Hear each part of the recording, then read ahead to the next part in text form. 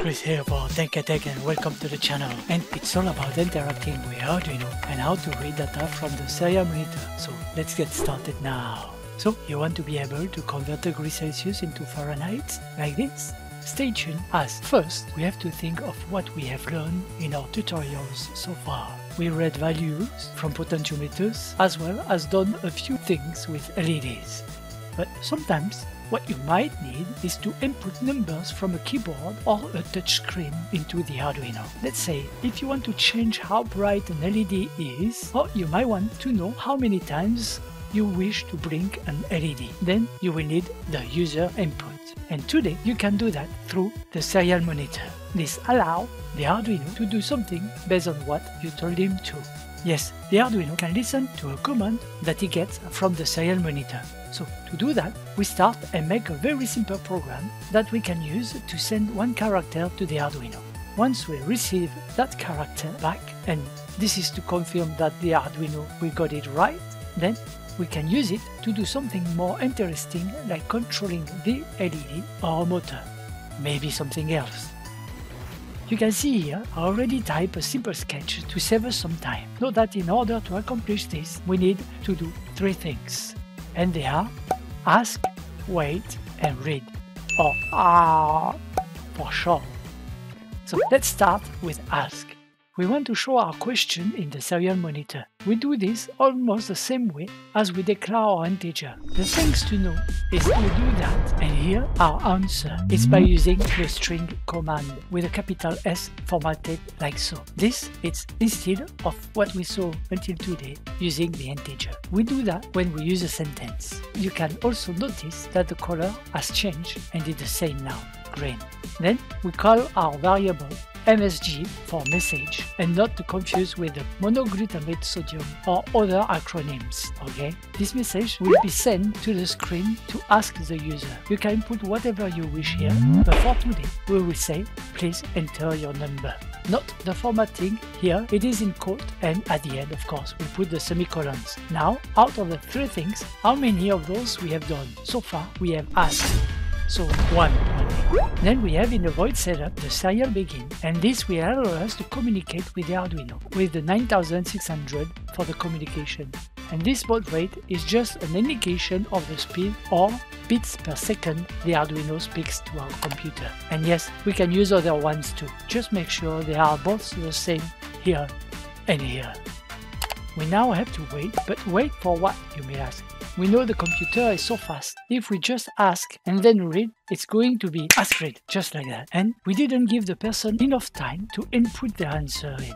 Well, imagine if you ask Grandpa to enter a number, it might take him 5 minutes because he is looking for his reading glasses, then look at the keyboard to find the correct button, and maybe by then he forgot what to do. So you say, okay, just add a delay of 5 minutes in there. Well, have you considered about my little nephew? Maybe all he needs is a second to do so. Sure, he could do that much faster than Grandpa. That is why when you design something, you need to know who is it for and how it could be used. As some people could use this quickly, some others might input things slowly. As for us, the answer to how long should we wait is straightforward here, as we want to wait until the data from the serial port has been sent. So we are going to wait until we get something from the Arduino, and that's what we will do with what we have under here inside this void loop. And this is our while loop here. But first, we display our message with the serial println, which is going to pass our message to the user. Back to our while loop now. We have serial.available is equal 0. Remember, for the conditional formatting here, we have to use two equal signs. If we just said while serial.available equals 0 only, we will be writing a 0. This means we will be making serial available equal to 0. We don't want to do that here. But for more information, you may wish to look my previous video, which was Understanding the If Statements, Tech 101 Electronic Basics. Anyway, the available here is a serial class function that does check and wait to see if there is something we have sent, in our case, from the keyboard to the serial monitor. But if we haven't sent anything, we will just keep looking and stay on this line and keep looking through until we get something sent from the user. In another word, while there is no data on the serial port, we should do absolutely nothing. That is why we don't put anything in here, as the purpose of this while loop is just to hang your program until the person enters data. Then, when the serial available is no longer empty or 0 if you prefer, then we will drop out of the while loop. And like this, from the 3 things, how many of those have we achieved? So far, we have asked and we are waiting now. So, okay, once we will send something, it will read it into this variable here. We'll just assume for now that we are sending the result as an integer. This is to make things easy to explain. We do that with this serial read here, which is going to read what input was sent. Then we will echo this for troubleshooting using a serial print line. This will also act as a feedback to the user as well. Our Arduino is plugged and we can send this as we just want to test the serial functionality. We open the serial monitor, we input a 1 with a keyboard and press enter or press the send button here. We should get a 1 back. As you can see, we don't. But there is another problem. You can see we got 2 entries here, and every time we do an input, we do 2 entries. This is most probably happening because you have activated without knowing the line ending in the serial monitor options. Here, to change that, here at the bottom of the window, if it's set NL or CR, set it back to no line ending. Also, wait, what? We have a 49? Oh, that's weird, but why? And if we input a 0, we get a 48? Huh? That's peculiar. Let's look into why we are not getting the same number back. Alright, the answer to our problem lies in the data types we expect versus the one we are using. And the simple fix for that is to look at the ASCII table. You can follow the link in the description down below for the table that look like that.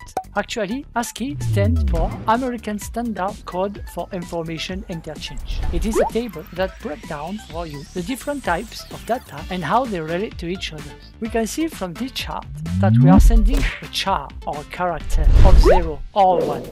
I will call it char from now on. So we send a 0 or 1, and you notice if you look over here, you can see that the decimal representation of 0 or 1 is 48 and 49, exactly the number that we were getting. Now we know what our problem is. We are sending this 0 or 1 as an integer, when in reality it is not an integer but a char that we are sending. We need to handle the conversion on the Arduino to print back the right output. A character or a char is a byte of data. It is different from an integer. No worry, it is very simple to fix this. From this ASCII table, we have the characters indexed, and in red in this column are the characters themselves. The first sections are the non-printable like command, with the LF here, which stands for line forward, and basically it is the enter key on our keyboard. Then here are some punctuation marks, followed by digits, signs and letters. Now, if we go to 48, this index will show you that it is equal to 0, as we saw earlier. But have you noticed that the character of the digit here are successive, 48, 49, 50, 51, and their numbers are consecutive to 0, 1, 2, 3. This means that if we subtract 48 from each number that we type into the Arduino, you can actually decipher the digit that the user intended to send, assuming you're only going to input integer from the computer, of course. There is actually 2 ways we can achieve this, and they are as follows. We send from the terminal a char value of 0, which adds a decimal value of 48. We just saw that. So we simply need to subtract the decimal value of 0, and this will convert into a char value. The reason why this fixes it is we are sending a char 0, not just a 0. So we put the 0 here in the single bracket, and you can see that the color has changed. That indicates it is of a character type in the Arduino programming environment. Remember, we look at the ASCII table and saw that 0 as a character is represented as 48 in decimal. So if we know that we are sending a 0 or a 9 through the terminal, and we subtract the corresponding char value in decimal, this will subtract the correct number and return what the actual integer value is. So, for example, if we send a 1 from the terminal, which has a decimal value of 49, then we can subtract this decimal value of 0, which is 48, and we will get back a 1. Let's try this and see if this fixes our problem. Perfect, that's more like it now. We are getting the correct number formatted. Please note here that we press the send button, but you can also press enter from your keyboard. So we will close this and learn about the second way to convert this. first, let me paste the sketch like that. And if you remember, a char is a byte of data, and this byte applies only for a single character. That's why we declare our byte here. First, we store the data we received from the Arduino, and that's why it is left blank. Then we change our integer to our byte, like so, and we subtract our char equivalent by changing this 0 here and removing the single bracket with the decimal value, and that is 48, like so. Then we extended the feedback with this line here, upload that to the Arduino, and you can see it has the same effect. Now that this is out of the way, the better method to change without looking at the ASCII table, and this is valid for all the methods, it is to use the parse command like so, followed by, in our case, the integer. Notice that I use a capital I here. If not, you will see it will not work. Now, no, you can use other commands such as float. I will leave a link for you in the comments down below. You can read on may you wish so. Like so, we added our parse end, and it doesn't take any parameter. Now, if you run that, you'll see that it works too. You also notice that it took some time in between when I press enter and the appearance of the number. This is because parse end guesses when the input is done by waiting a predetermined timer period. And this period is 1000 milliseconds, which is quite a lot. So we can change that to get our answer faster by writing here in the void setup the serial set timeout. That set timeout here will have a number in milliseconds. So how long should we wait? And this is with this 9600 baud rate. We know that each character takes about 1 millisecond to send. Let's give it an interval of 10 milliseconds. This should be quiet enough. Of course, if you are using a slower baud rate, you should increase this and vice versa. Let me show you just how it works. And you see it appears almost instantly. But be careful here if you are using parsing, as it works also for letters. So it might give you a wrong answer if you are putting numbers only. We again managed our that needed to be done. Feel free to use the method you wish anyway. But we will not stop here. No. So let's keep the code that we just did and modify it in a way to blink an LED. Until now we defined how many times we wanted to blink the LED. But here we don't want that. I want the user to select how many times he wants to blink it. For that we change the question to the user. How many blinks do you want? And also I will change the variable name and I will put it to user blink like so. Now what we need to get from the user is how many times he wishes the LED to blink.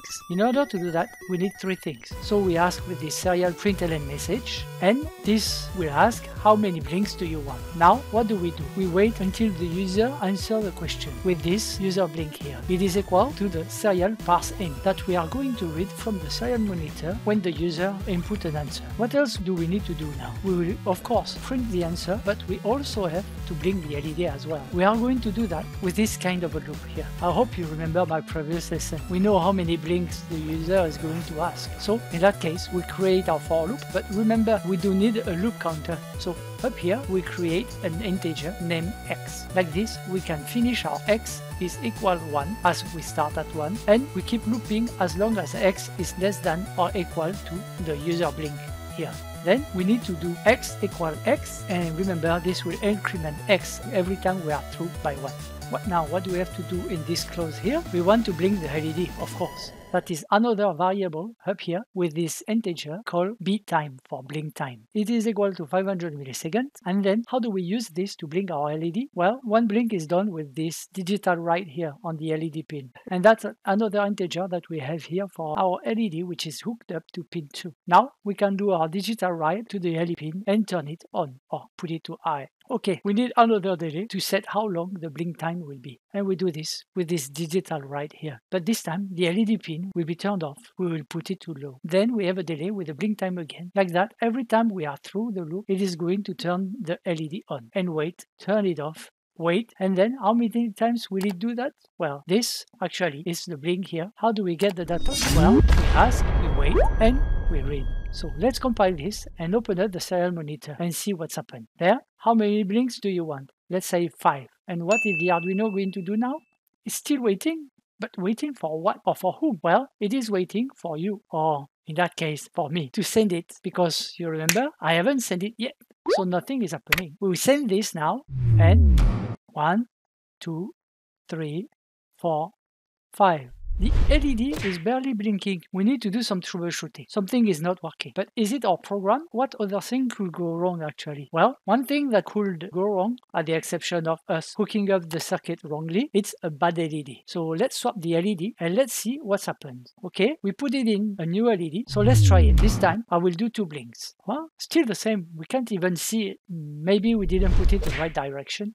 It's possible 2 times in a row, but it is inserted the correct way and all my connections are good. So if it's not the hardware, then you know what? It must be the software. So let's have a better look at it. And here in the voice setup, we forgot what? Yes, I heard you.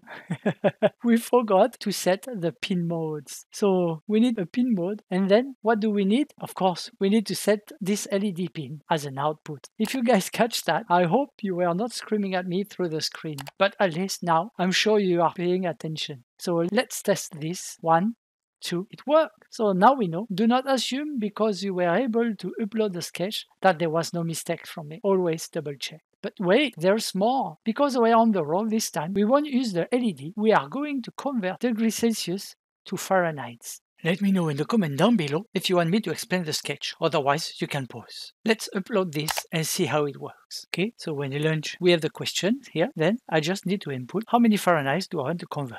As you can see, I wanted to convert 22 degrees Fahrenheit and it gives me minus 5.56. Now, if I put 100 degrees Fahrenheit, it gives me 37.79. So here we are. With the user input, we can convert degree Fahrenheit into degree Celsius. That is it for today. Thank you for watching the video. And just to let you know, I started a Patreon where if you want, you can support me. And again, if you enjoy it, you know what to do. You can do your YouTube things, like if you want to, subscribe, you may as well. Or you can also press the bell icon if you want to be notified every time I post a new video. However, if you do not like this video, simply leave a comment down below and tell me why it's so. I will try to improve for you guys. Stay safe and bye now!